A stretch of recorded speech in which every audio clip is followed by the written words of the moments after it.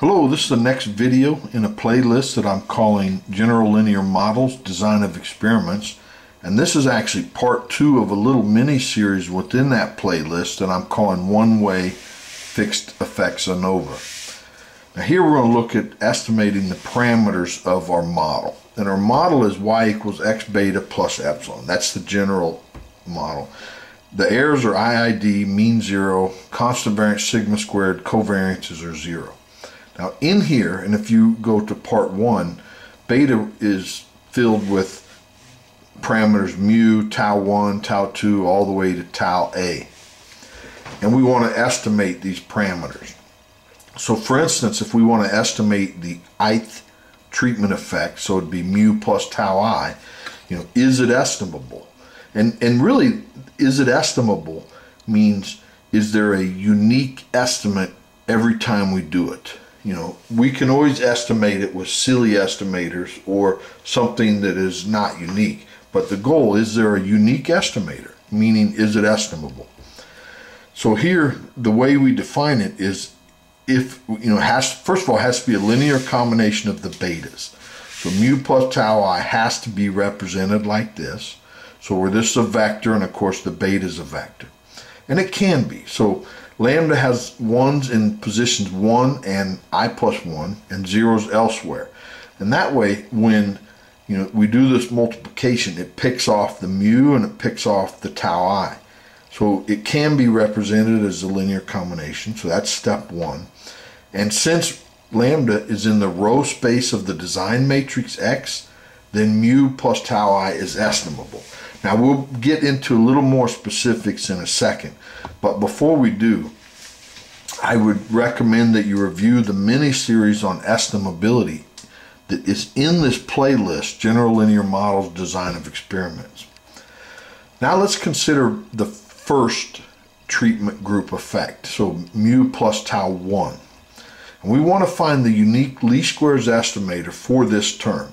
And to me, this word right there is so mind-bogglingly cool or impressive that I don't know what to say. And you'll see in a second why I think that. Now first we must estimate or find a row that satisfies this. Okay. Now we want to estimate the first treatment effect, mu plus tau 1. So it has to be represented as a linear combination of the betas.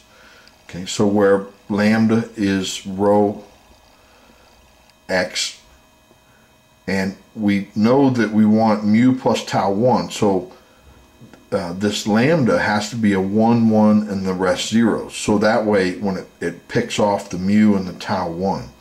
So the row prime X has to be this. So now, there are an infinite number of possibilities, okay? And hence why this is unique is still just so surprising to me. So here's the design matrix. We have a column of 1s, and then we have 1s that represents when the observation comes from treatment 1, treatment 2, all the way to treatment N. Now if we look at row 1, and these are just examples, and it's a 1 and then the rest zeros. So when we do this multiplication, it picks off that first row. And the first row is 1, 1, and the rest zeros, which is exactly what we need, right? That's the lambda that when we use picks off row or mu and tau 1. And so if we use row 1, that is a possibility. But it could also be row 2. This says take 2 times row 1, subtract row 2. So we get 2, 2, rest zeros when we do this, and then we get minus 1, the rest zeros. So when we add those, right, because it's this, then we get 1, 1, and the rest zeros, which is exactly what we need. So this row 2 would also satisfy this requirement. Row 3 would satisfy it. Row 4 says just take the second row, which is 1, 1, the rest zeros.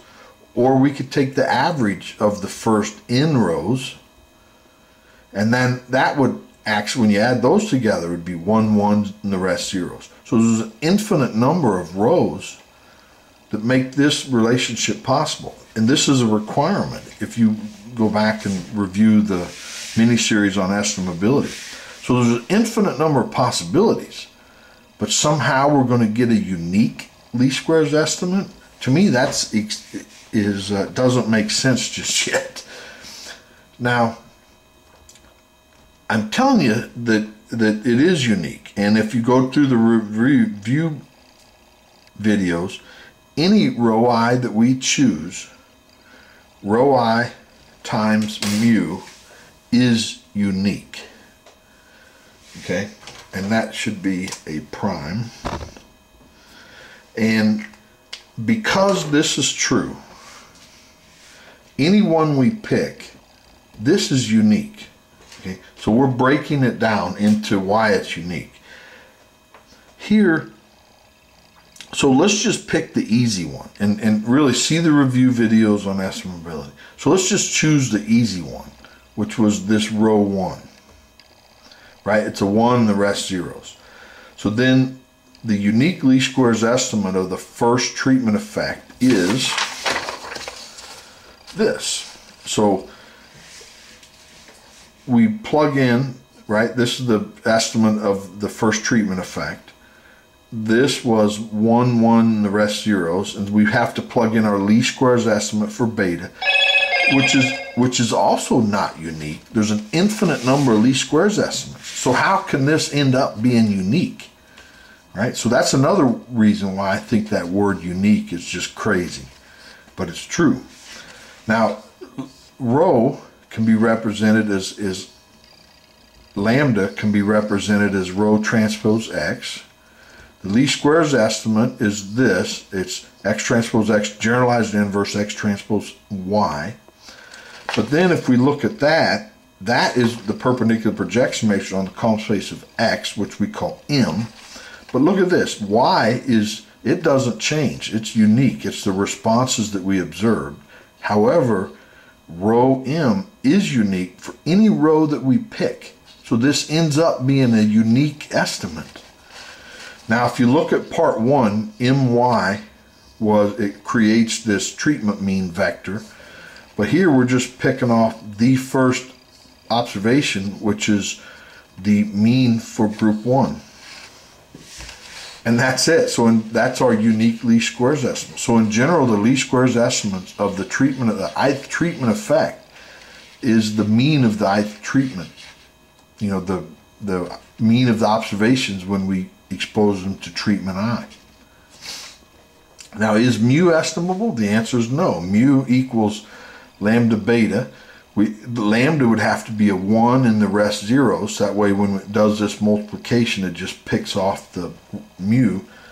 But lambda is not in the row space. So mu is not estimable. But some very smart person created, if you impose a side condition called, where the sum of the tau i's equals 0, which implies that if we look at this sum, when you take the sum in, this goes to 0, and there's a of those, we get a mu.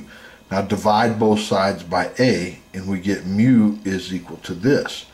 But mu plus tau i's are estimable. So we would estimate mu with this, the ith treatment, the sum of the ith treatment effect. But if we plug in the ith treatment effect here, and really remember that's the sample mean, the treatment I mean, and then you take that out and it's the double sum of the y's, which is actually the grand mean. So we'd estimate the mu parameter with the sample grand mean. Now I shouldn't say most, some statisticians think it's silly to impose a side condition. They would just leave mu as unestimable. But some statisticians like this side conditions because they want an estimate of that overall mean. But the tau I, is it estimable? The answer is no, because to look at tau I, this lambda, to create the linear combinations of the beta, would have to have a 1 in position I plus 1 and zeros elsewhere. So it picks off that ith tau, the tau I. But lambda is not in the row space, no matter how you can't do it. So tau I is not estimable. However, with the side condition, you can think of tau I as this, right? But this is estimable, and with the side condition, mu is estimable. So we'd estimate tau I with these two estimates, but those two estimates are this. So it's the ith treatment mean and the overall sample grand mean. So in summary, mu plus tau I are estimable with unique least squares estimate, yi dot bar. Now, mu and tau I are not estimable. But with a side condition that the tau i's sum to 0, then a unique least squares estimate for mu and tau I exists, and it's represented by this. That's the sample grand mean, and then the ith tau is estimated with the sample ith group mean minus the overall grand mean. So with the side condition, the model becomes, the true model's this, but then the fitted model, you fit with the grand mean. This is estimated with this, and the error term would be estimated with the observations minus the ith group mean. And so visually what's going on is this.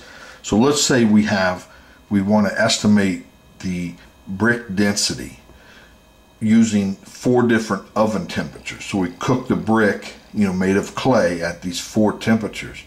And these are the brick densities that we observed with temperature 1. These are the brick density 2, brick densities with oven temperature 3, and this is oven temperature 4.